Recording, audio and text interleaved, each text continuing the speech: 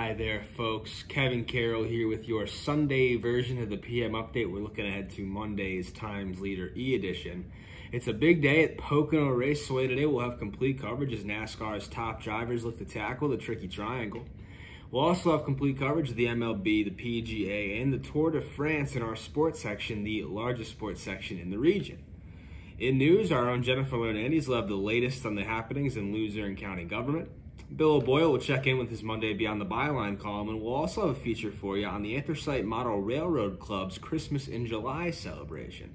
All of that and much, much more in Monday's E-Edition. And remember, folks, if you're not already a Times Leader subscriber, all you have to do is call 829-5000 or head on over to timesleader.com/subscribe. It's that easy.